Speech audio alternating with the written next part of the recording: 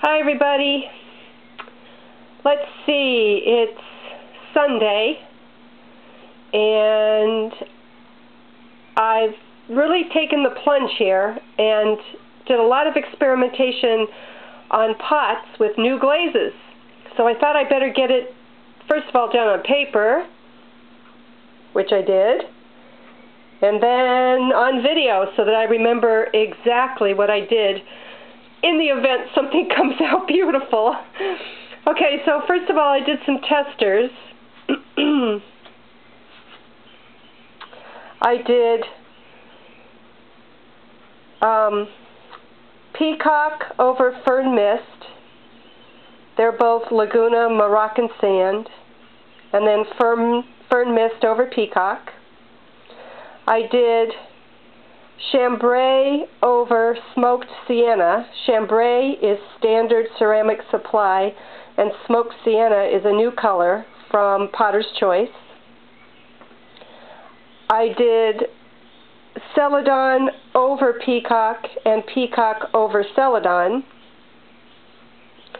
Peacock is Laguna Moroccan Sand, and Celadon is standard ceramic supply. I did Smoked Sienna over Chambray. Smoked Sienna, again, Potter's Choice, new color. Chambray, standard ceramic supply. And then Sea Mist, standard ceramic supply, over Peacock, Laguna Moroccan Sand. So just right there in those 7 testers, I have some really new, interesting combinations that I can't wait to see. Okay, this plate with the attached bowl is in Chun Plum, and that's a Potter's Choice glaze. I dipped the whole thing into the bucket once, and then I dipped the rim of the little bowl in the center a second time. These 4 cups, I have to read from my piece of paper. The first thing I did was dip it from the bottom in Smoked Sienna, and then the inside was also Smoked Sienna, and then I dipped the rim in Sea Mist. Smoked Sienna is Potter's Choice, and Sea Mist is standard ceramic supply. And then I did the opposite. I filled the inside with Sea Mist and dipped it in from the bottom, and then dipped the rim in Smoked Sienna. Then I did one with Shino, dipped from the bottom in, and then Smoked Sienna on the rim. That would be that one. And then I did Shino, dipped it in from the bottom down in, and then put Shino on the inside, and then put Chung Red on the rim. So the 2 in the back are just opposites of each other, using Sea Mist and the new one, Smoked Sienna, and then these are some separate experiments. For these 2,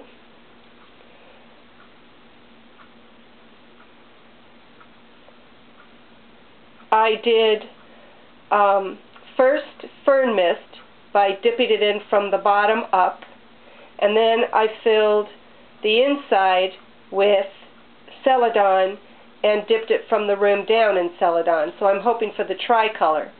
And then the other one I did just the opposite. I dipped it in Celadon, filled the inside with Fern Mist, and dipped it into Fern Mist. Now Fern Mist is a Laguna Moroccan Sand, and Celadon is standard ceramic supply. This is going to be great when these come out, or a disaster. I don't know which. Okay, the 2 mugs in the back first thing I did was put a little black glaze on the shark's teeth, on the thumb rest, and then for both of those, I dipped the entire mug in sea mist and then just dipped the rim into Celadon. Both the sea mist and the Celadon are standard ceramic. And then for the other two, I dipped again the entire mug in sea mist, and then I dipped just the rim in smoked sienna. That's the new one from Potter's Choice. These other 5 testers are just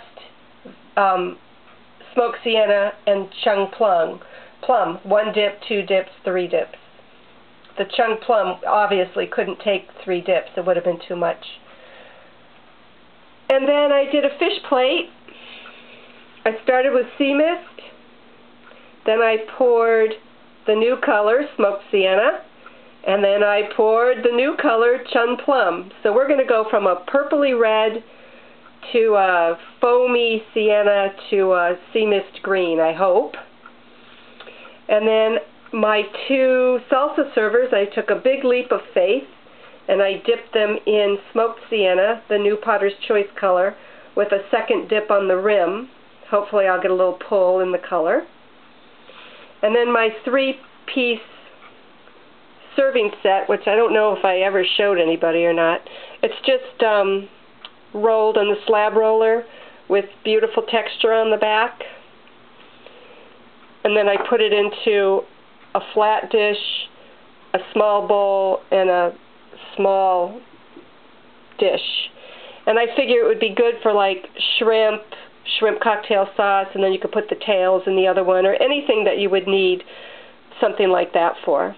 So I did 1 in smoked sienna, and I did 1 set in fern mist, which I did this on purpose because I've had trouble with fern mist dripping and the such. So I thought in a bowl like this with nothing on the bottom, it would be pretty easy to keep it contained. Phew. All these different colors and combinations. It took me all morning to do this, and I cannot wait to see what comes out of the kiln. So here's the glaze firing before. Give me 48 hours and we'll come up with the glaze firing after. Thanks for watching.